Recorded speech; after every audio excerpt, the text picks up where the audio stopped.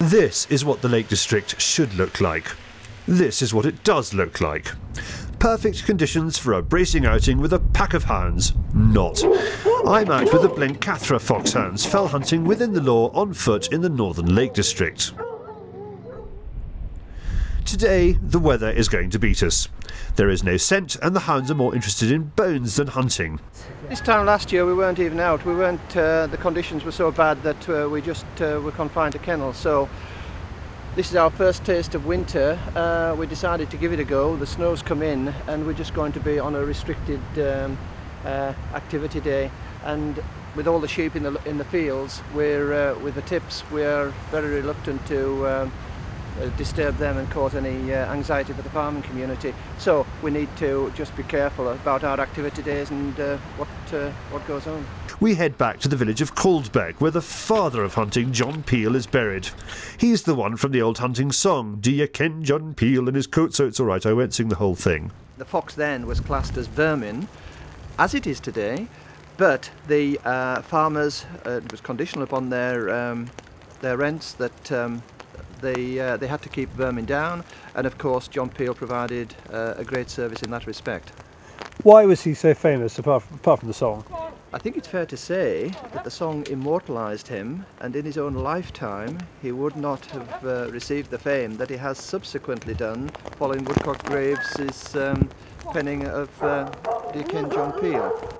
The Blencathra huntsman Barry Todhunter is one of the very few to have held the post since the days of John Peel. This is my 24th season as huntsman to Blencathra, and I whipped in for 15 seasons prior to that, so a bit of a fixture really.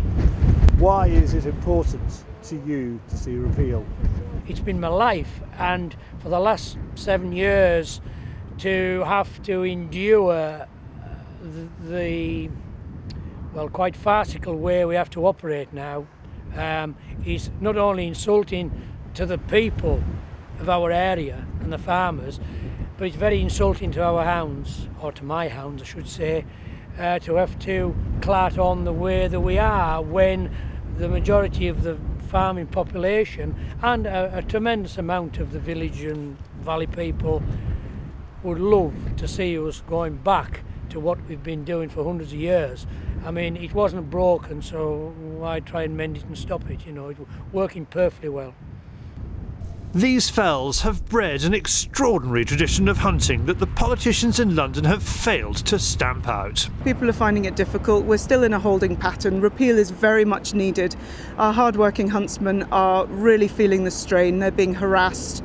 They're having allegations made against them, and they're the exact reason we need repeal. So we have to keep pushing. So important. So what we're doing is working behind the scenes. We're still speaking to MPs. We're making sure that everyone understands the case for repeal, which is compelling. And when the time comes, the coalition government has said that they will revisit this issue, and we trust that they will. This really is a matter of trust between the countryside and the government. The Countryside Alliance is also encouraging us all to burn off a bit of that Christmas excess by going out on Boxing Day. It's the best thing for it. You will never see a better display of Britishness than a Boxing Day meet. You've got the hounds, which are the friendliest beasts you'll meet. You've got the hunts who will be so welcoming of you. The pageantry itself just looks beautiful. It just looks amazing. And also, if you're full of turkey and there are fights breaking out in your household, then please just get your boots on and get out there and support them and get some fresh air. If you want to know where your local meet is, get in touch with your local Countryside Alliance rep. Visit www.countryside-alliance.org.uk.